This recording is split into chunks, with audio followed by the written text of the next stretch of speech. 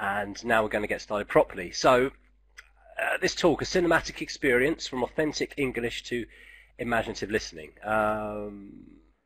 We are, and I say we, Luke and myself, we are identical twins. You can tell that by looking at us. We're brothers. We look exactly the same. So if anyone does have a problem telling which one is which, maybe we should have done badges, Luke. What we should have done is badges so people could tell the difference between us, because it's so incredibly hard to tell. Well, you do have. There is a. If you, we are labelled underneath.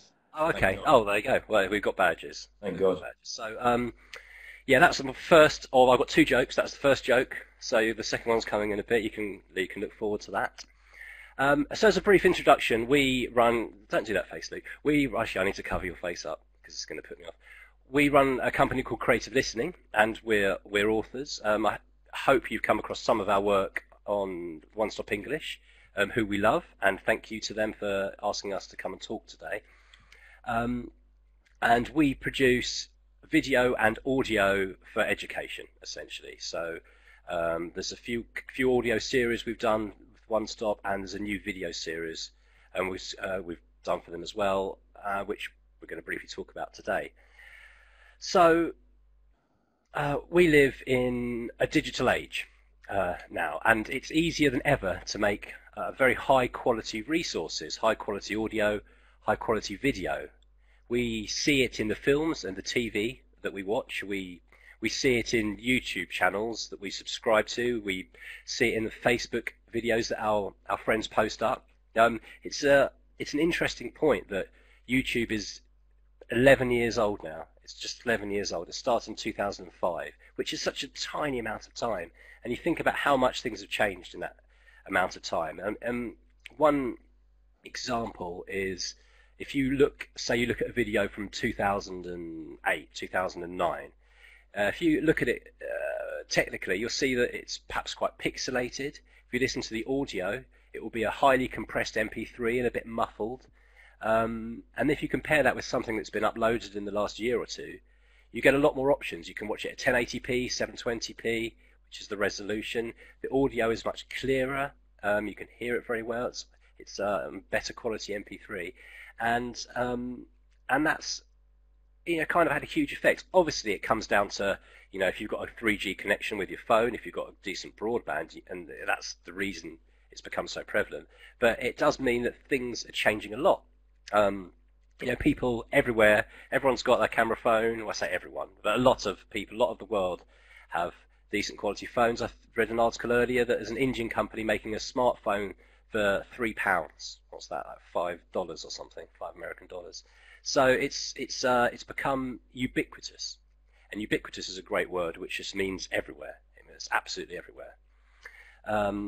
Everyone's now a producer. Everyone can make films, can record audio. Now I'm just going to put a slide on. Am I talking at the right speed, Luke? You're talking beautifully, James. Thanks very much. Sometimes I talk too fast. If I am talking too fast, let me know in the chat box.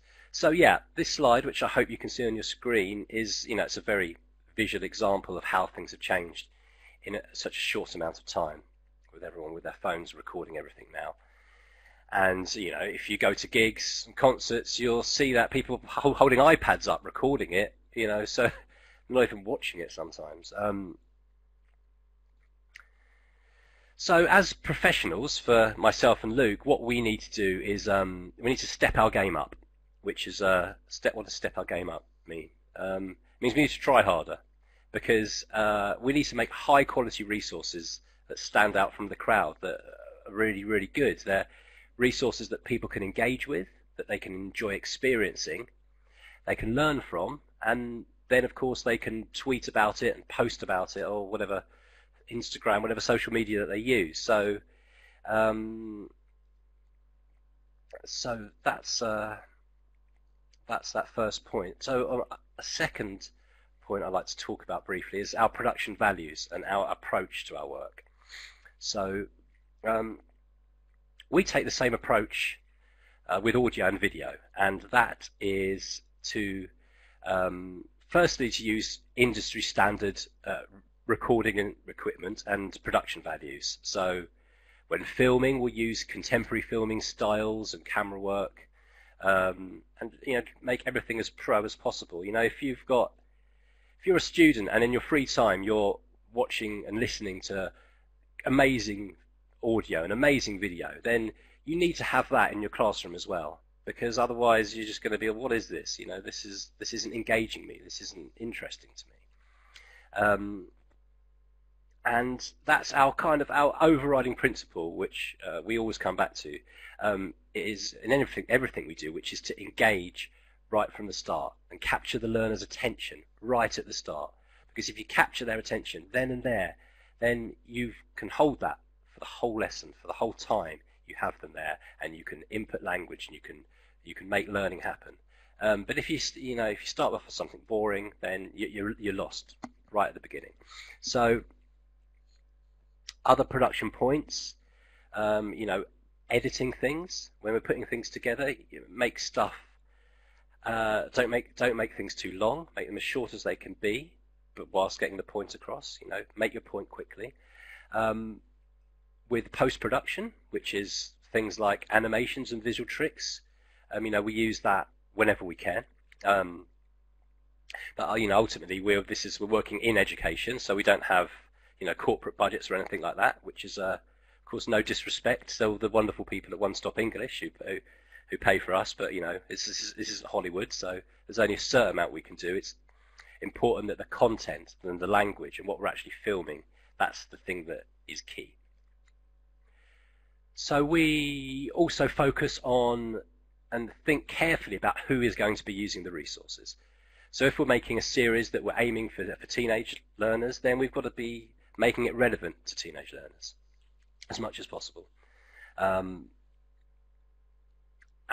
with music and sound effects, which we try and use as much as possible, so we try to use appropriate sounds for whatever it is we're making, and once again make them engaging, make them interesting, choose something that fits, and never ever use that horrible royalty-free music that you get that sounds like it was made by someone with a cheap MIDI keyboard, and it's just awful and cheesy. So avoid any music like that, absolutely.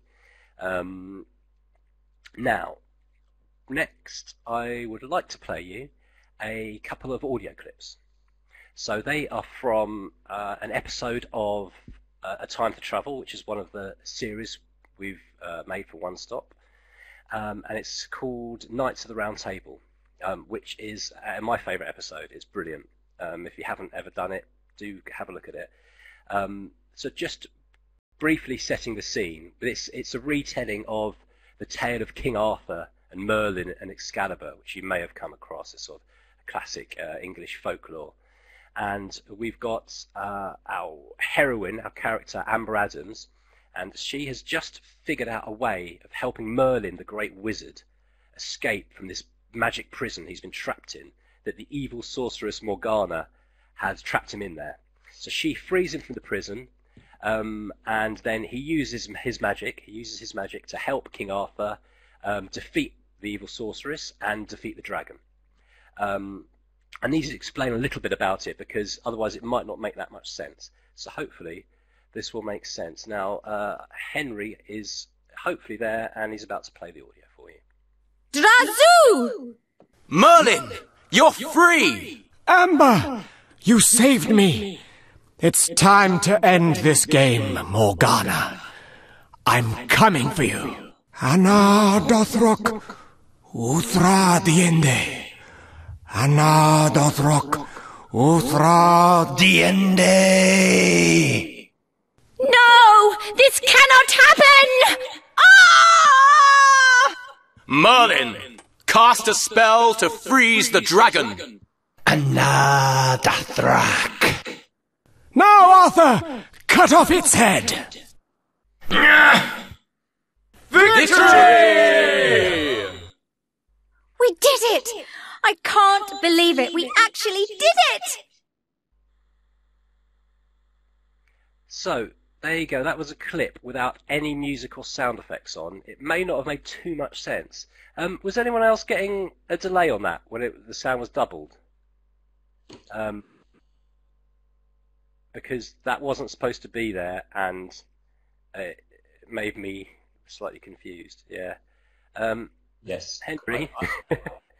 No, there wasn't supposed to be any video. That was just audio. The next clip, which is the same clip with music and sound effects, if it's doubled as well, will sound pretty crazy, Henry. So I don't know. It may be something to do with my speakers being on, James. Oh, do you think maybe it was Maybe playing back? it was probably playing back through me. I think. Can you turn your speakers off for a second, and then Yes, I'll Henry, do that. we can play the second clip. It's not my speakers because I've got got it coming to the headset. Anyway, this isn't the second clip, and I hope it works.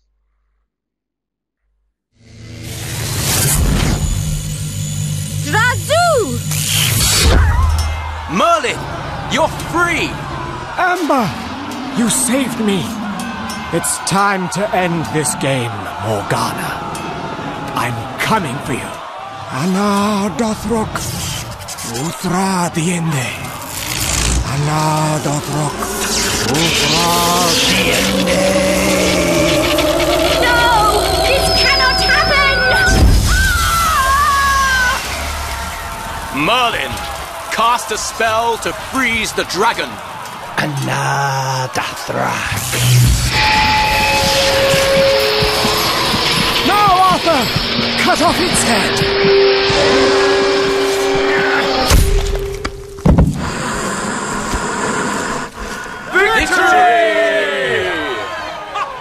We did it! I can't believe it. We actually did it! Okay, so there you go. That's a lot of fun. Now, what I hope you notice is that, for a start, it should have made sense with the sounds, because you can hear what's happening. It really doesn't work without the sound design and the music. Now, one of the main reasons I wanted to play that was to show how, when you're working with audio, with sound and with music, you can bring that back into the writing. So when you're writing a script for something like that, you don't need to have all these extra descriptive words. You can, otherwise you'd be, Arthur picks up his sword, stands over the dragon, cuts the sword, using his sword, he cuts the head off the dragon, which then rolls down the hill or whatever it does. You don't have to have any of that language in because you're using sound to do that, which means you can have less key language in there, and so you can use that key language more accurately when you're working with the learning side of things. Admittedly, that clip wasn't the best example of that, but that clip was a good example of how much fun you can have with the audio. And it all comes back to our original aims of engaging and capturing the listener's attention. If you make something fun, make something interesting, then hopefully people will listen. And at the end of the day, for Luke and myself, when we can, we try to make resources that we'd like to listen to and we'd like to watch. Because if it doesn't capture our attention and we're not interested in it, then we can't expect anyone else to be. So that's it for audio now. I'm just going to talk a little bit about our Live from London video series, which is, I think there's 2 or 3 episodes out now on One Stop, and there's a few more to come. And then Luke's going to take... Sarah's just nicely put a link in for us in the Everyone chat room. Okay, that's the link to Time to Travel. We'll put all the links up to everything at the end as well, so don't worry if you don't catch that right now. So I'm just going to talk a bit about the Live from London series, then Luke's going to talk about a load of the educational side of stuff. So we made the decision to record in Brixton, which is in South London. And Brixton's an amazing area. It's one of the most multicultural places in the world. It really is. It's not big, it's a small area, and in that area you've got people representing almost every country in the world, almost every colour, shape and size, almost every religion. There's this big melting pot of people all in the same place, all living together, and as a result it's a very vibrant place. So, but also it's it's a bit of an edgy place, and we didn't quite know what we were going to get. So we turned up, with a camera and a microphone, a few people, and when you go out on the street to interview people with no real plan, apart from a few questions, you have to get lucky. You need a little bit of luck with who you bump into, and we did manage to get really, really lucky on the day. We met all sorts of wonderful characters, and in a moment we'll watch a clip by a woman called Lorraine, who was brilliant. And Luke's going to talk about her. Who just approached us. She's like, "Oh, you got a camera? Hello," and starts chatting. That's the sort of character you get in Brixton. So our approach for the production of the videos, just briefly, was we wanted to make short videos with short sections of interview. So just get the really good stuff, you know. Also ideal for people with short attention spans, like teenagers and perhaps the staff at One Stop English. There you go, that's my second joke. That's both my jokes done. No more jokes now. Thanks, Luke, smiling. He's smiling because he's like, oh, God. You weren't going to do that. You didn't do that in the run-through. So, moving on. We wanted to make the opening montages of the videos. And montages are when you've got lots of short video scenes happening quickly, like in Rocky when he's training for a fight or something like that. So we wanted to use colourful shots of Brixton markets to show how the wonderful diversity you get there. We wanted to include the interviewees' names on the screen, so you can see who they are, to help you connect with them a little bit. Because these are real people we interview, real people with real lives. And what I think the Live from London series does brilliantly is authenticity. It's, you know, these are real Londoners. You don't get this experience from wandering around Buckingham Palace or around Oxford Street. You know, these are just normal people with wonderfully diverse lives, and for me that's a real treat. Wouldn't you agree with that, Luke?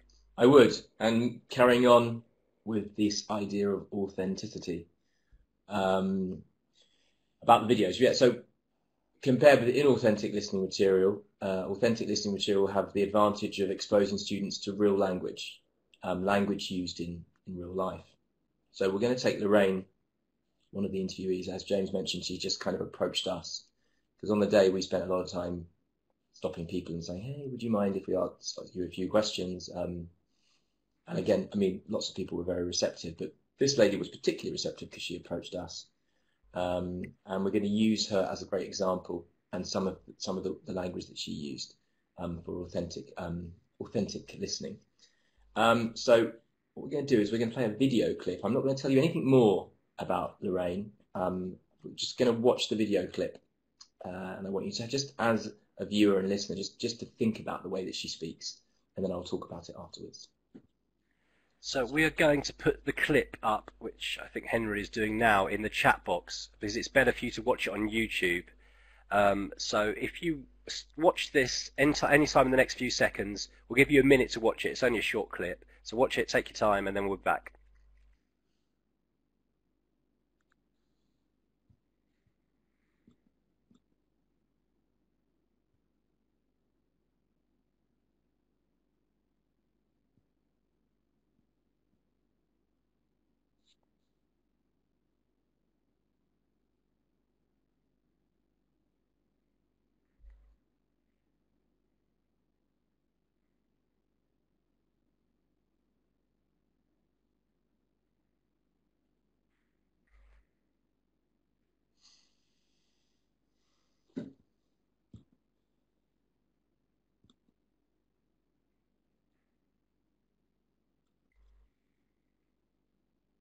Is that a minute?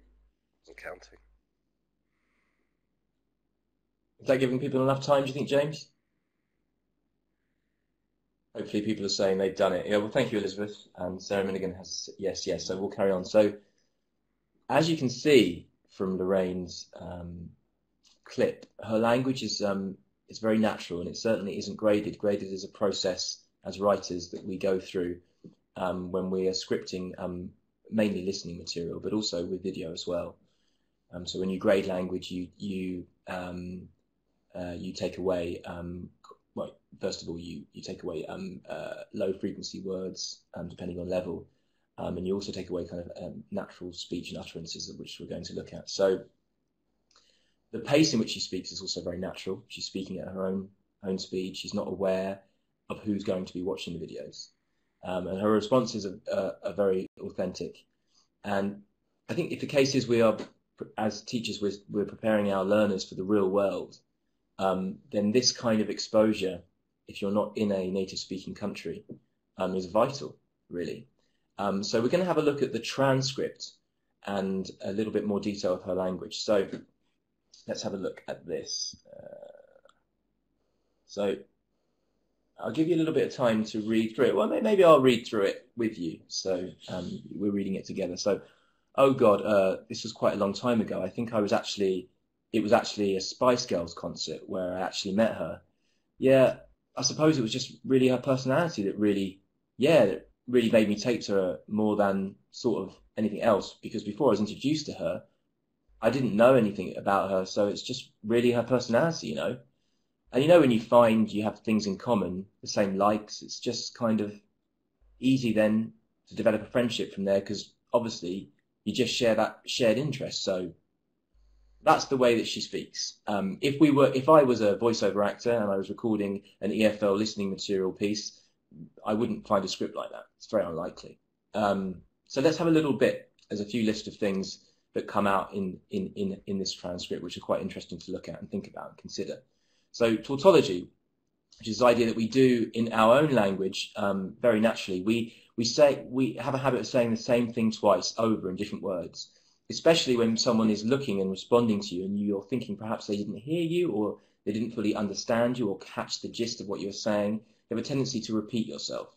So she's doing that, as you can see, kind of constantly throughout this little bit of transcript. There's lots of hesitation, ums and ers and wells and and Transcribing all of the Live from London videos takes time, because I've been trying to include all of those utterances in the transcript. Sorry, that was an email of mine coming through. Lots of repetition. You can see that she's kind of saying really, a lot, and actually, which we all do, all native speakers of English do, and non-native speakers of English do as well. It's not just specifically for native speakers. As I'm speaking, I'm doing lots of. I'm famous for my ums. In fact, when I listen to my voice back, I can't believe how many times I say So we've also there's a lot of abbreviations that she's using. Things like cause, which we all do, which is short, obviously, for because. Other examples in the Live from London videos is uni, which is university, and obviously a very common one. And James, you can have a little sip now if you want, just to fit visually. Yeah, have an ease up. James is drinking a cuppa. Cold. It's cold now, which is a cup of tea, which is an abbreviation for actually almost a phrase or multiple words. And then there's lots of lovely cuppa, Sarah Milligan, thank you. And then there's lots of fillers, which is also very common in all the videos. You know, oh God, sort of. If you speak to an English teenager, you'll hear them saying the word like all the time. So like, I went down and I met my friend like, and it was like really fun and like, like, almost to the point where there's so many likes that if you phase out whilst listening to them, all you can really hear is like, which can be a little bit irritating. But teenagers, as we know, I'm sure most of you have taught them before, can be irritating, but also very interesting as well at the same time. And there's also spoken discourse markers, which things like obviously and basically, literally as well, we say, and we often use it in the wrong way, but the meaning has changed over time. But these words like obviously, basically, people just throw it in. They throw it into their speech without really considering whether it's correct to do so or not. So there's a lot of that. So this kind of language is really, it's really important, I think, for our students to build an awareness of the way that we speak. It's going to help them in the real world. So what I thought we'd do now is, being aware of this, having looked at this in more detail, let's watch the video. So if you follow the link to the video, let's watch it for a second time and see how that changes the experience of viewing it. So I'll give everyone another opportunity for a minute to watch that.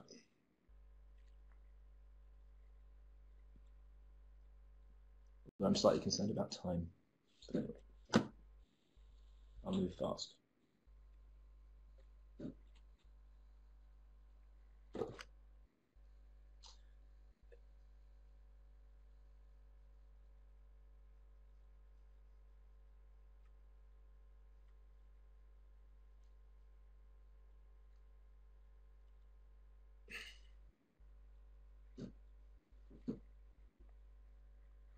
If anyone could let me know when they're done, that would be great. I probably can't. Oh yeah, you can hear me. You can hear both. Yeah. Sarah Milligan's done. Sarah Milligan's so fast. Rachel Slatter's done. Okay, let's move on now to another aspect of the Live from London videos and the language that comes out is idiomatic and colloquial expressions that arise all the time. And unlike traditional course books that might place idioms into workable categories, in natural flowing speech things aren't so orderly. So we're going to set up a couple of polls, which I believe Henry's going to do. Just two idioms that came from the Live from London videos. So you got poll 1 and poll 2. The poll 1 is in your face, and you got 3 possible definitions for in your face can mean. A, it's impossible to ignore or avoid. B, an expression that reveals your true feelings. C, it's a secret. And to be blown away, to be amazed by something, or to be distracted by something, or to be pushed away by somebody. So have a go. See how you do. So in choosing Brixton to make our videos, we knew that we'd encounter a rich, diverse mix of interviewees. So there's lots of range of nationalities and accents, regional accents as well, not just people from London that are English. And in many ways, it's a kind of microcosm of the real world. So as a teacher, finding authentic listening is tricky. It's important. I mean, there's a lot of material available. You've got YouTube videos, online news channels, films, TV shows, but they all require quite a lot of groundwork from a teacher. Sometimes they're too long, these videos, or you might need to sort of cut them up. But what we wanted to do with Live from London was to kind of give it all to you ready-made. So we made the videos short and concise. Also, the questions that we asked the people on the streets were very personal, and that's a great way of getting people to talk when they're talking about themselves. And each video comes with 7 teaching tips rather than a detailed manuscripted lesson plan. We didn't want to create anything too prescriptive, so to encourage teachers to interpret and exploit the videos as they wish. And most of the tips in the series can be put into practice with any video. So let's just have a quick look at the next slide. And I'll just give you just a few examples of, is that the right slide? Yeah. Okay, so let's just go through them quickly. So one way of engaging students when it comes to showing them a video, a short video, perhaps from YouTube, is you can turn the sound off, get them to look at the way people are interacting with each other, and they then can make predictions as to what the content might be or what people are saying. It's quite an obvious one, and then you can obviously play it back with the sound on, and they can see how close they were. It's actually quite good. It works really well. You can often tell quite a lot just from the way that people are expressing themselves. And then you can do the opposite. You can listen to it with only sound, and then the students can make predictions about, who's speaking, what that person may look like. That's quite a good warmer. It's quite a good engaging exercise to get them interested. And then watching. It's always good if that in any way that you can get them thinking and making any kind of predictions as to what's going on, and then playing it. It's a very engaging way of using video. And I'm going to mention a friend of ours soon who does a lot of that with some of his lessons on his website. You can do a reordering task. So you get the clip, you transcribe the clip, you cut it up into the wrong order, hand it out to the students. They watch the video. You watch the video first, and they have to put it back into order. And that's a great way of them looking at language directly. A little exercise to get them putting it in the right order, and then you'll get a natural flow of questions. What does this mean? What does this mean? What does this mean? They're engaged in their own way. You're not having to force feed the language. You can do true or false questions. So you have to watch the video yourself, write your own true or false questions, get them to watch the video, or even perhaps do the true or false questions before if it's possible, and then they can watch the video to check their answers. Or if the content doesn't make that possible, they watch the video and then do the true or false questions after watching the video. Theme discussion, whatever the content may be about. In the case of Life from London, they're all very personal subjects, talking about love, Christmas, friends, pretty basic subjects that everyone can talk about. So there's a lot of theme discussion tips of how to use that in the series. But you can do that with any video that you choose. Reconstruction, again, it's a little bit like those who've done Dictogloss. You might play the video a couple of times and then put the students into small groups and get them to reconstruct what they've seen, and maybe to write out some bullet points or to write out a whole script of what they've seen. And then vocabulary, of course. Vocabulary is a great opportunity to extract any vocabulary that you think is good from the videos. You can do that in many, many ways. You can pre-teach that vocabulary by getting people to match definitions to words. You can hand out the words and get students to work in small groups and think about what they might mean, or you can do it all after watching the video as well. There's many options, but there's always good vocabulary that comes out. So yeah, I hope you can use those, and they're all part of the series as well. So if you go and use the series, there'll be many more examples and tips that you could then translate and use with any other videos that you may choose to bring to your classroom. So some useful websites in the next slide. If you can go to the next slide. Fill-in always works wonders. Yeah, I agree, Elizabeth. It's good idea as well. Yeah, you can write the sentences with a gap. Get students to fill in the gaps with the words, correct words. So useful websites, lessonstream.com, which is run by our friend Jamie Keddy, who's a very inspiring teacher and presenter and writer. And on this website that you can go to, they have ready-made lesson plans around sort of interesting and unusual YouTube videos and lots more as well. So we recommend that website. You'll also find, hopefully find on that website, a video that we made with him in the summer, or on his YouTube. If you go to Jamie Keddy, you can find some videos on his YouTube channel. There's also Film English, which is more based on short films and feature films, which has ready-made lesson plans and just good to go to. I mean, the thing about these websites is you may go and use a lesson which has the video embedded in the lesson, and that will give you lots of ideas of how to use. Then you can go and choose and select your own videos and do this, do a similar thing or use a similar approach. Film English is great from Nabla. Yeah, it is good, isn't it? I agree, Nabla. So then there's the Sandy Millen blog. Sandy Millen is a EFL blogger and writer, and there's a link there, and it's a really useful link. She's got lots of YouTube videos that explore a variety of British accents. So have a look at that blog. It's really good, and you can expose your students to. The very quick story. I remember having a student who was very, very confident, a South Korean student in my class many years ago, and he was kind of top, one of the most confident, and his level of English was probably the best in the class. He was about to move to advanced level. He was an upper intermediate student, very conscientious, very hardworking, obsessed with Liverpool Football Club, and he went to Liverpool and came back like white in the face, sort of shell-shocked and sort of dejected. And I was like, what happened? And he was like, I didn't understand anything. I got out at the main station and started asking for directions and getting some help from people, and I came across which is a Liverpudlian accent, which is colloquially known as a Scouse accent, which is James, can you do it? No, you probably can't.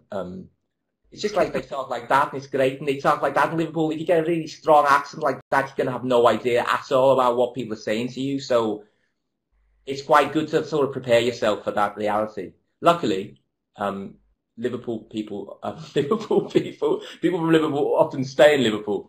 You don't see it. You don't hear that accent that much in London, surprisingly, or at least people have been here a long enough time. What tends to happen to people with regional accents in England when they come to London, where I live, is their accent sort of gets, what's the word, James? Softened. Softened, yeah, softened over time. And that's probably because we're, in this country still, we're probably a little bit, there's still a little bit of a weird prejudice towards a northern accent. Or I know from friends of mine that come from the north that live in London, they don't feel that comfortable with their accent, which I think we need to change. So yeah, go to that blog and change it. Start changing it. Next slide. slide 9 we'll go to, because we're really running over time. What about the poll? When are you going to do the... Oh, the poll we'll do at the end, James. We'll do it at the end. Okay. So, some links for you. Link to the Live from London series, which I'm talking about. The next link is Time to Travel. James played an audio clip example of that. And then if you want to go a bit further back down the archives, there's a link to A Ghost Guide to London, which is similar in a way to Time to Travel. Very different content, but it's a cinematic listening experience full of lots of sound effects, and it's all about a ghost and his experiences in London. Also, you get to quite a variety of accents as well in that. And there's also a link to our website, me and James's website, Creative Listening, where you can follow us on Facebook if you like. Yeah. Let's go and have a look at the polls, shall we? Not the. Let's see how we've done. I think everyone's done really well, because I think we're all very good. So in your face, yeah, something that's in your face is impossible to ignore. I think everyone's correct. I think I made this quite easy by giving option 1 as the correct answer. Yeah. Amateur. Do we? Oh, someone's changed it. Do you click on end poll? Is that right, Macmillan people? Probably. There you go, and it shows you the results, because we don't see they don't see the results.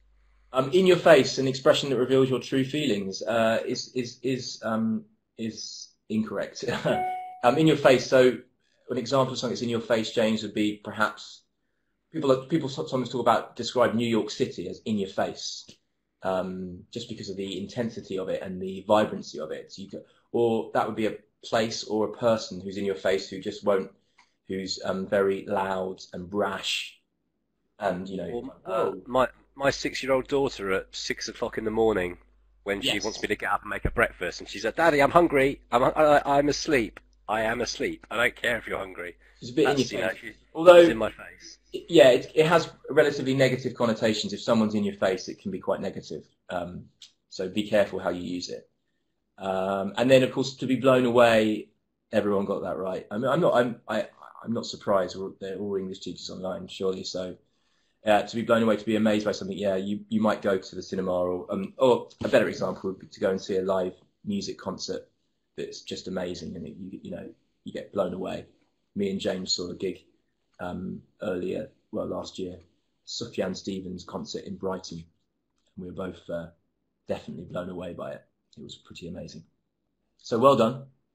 Everyone's done quite well. If you go to the series, there's lots of idioms that pop up, so you can enjoy and learn some more. It's a Ghost Guide to London's full of idioms. We did a lot on that series. Yeah, every lesson on that series is full of idioms. Yeah. So just like to say a genuine and really big thank you to One Stop English, because we've had a great relationship with them for a good few years now, and they've supported us right at the start. They took a risk with the Ghost Guide to London, which was unlike anything that had been put out there at all at that time, and they're all great people. And with Live to London as well, Sarah Milligan was, she was the mastermind behind that. So I can't take too much of the credit, and she's great. They're all great. So thank you. Yeah. I'll reiterate that. And we. He's like, no, actually. Yeah, had a few issues with One Stop English, really. No, the great thing about One Stop English is that they have the opportunity to really be a bit more experimental with some of the material that they put out.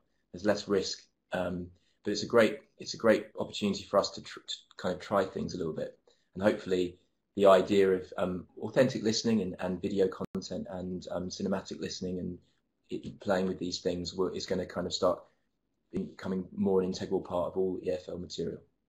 So yeah, thanks to One Stop for giving us a kind of starting point in that. I think that's it, isn't it, James? Does anyone have any questions? Any questions? Are we doing questions? We can do questions. People aren't. We probably covered everything so wonderfully. There's no questions. Macmillan education. When are you going to stop talking? Okay, a couple of minutes. So any questions you've got? Maggie. Thank you all for coming to listen to us as well. Thanks, guys. It's very much appreciated. Maggie's asking a question. Or just maybe she's just saying thanks. Thank you, Maggie.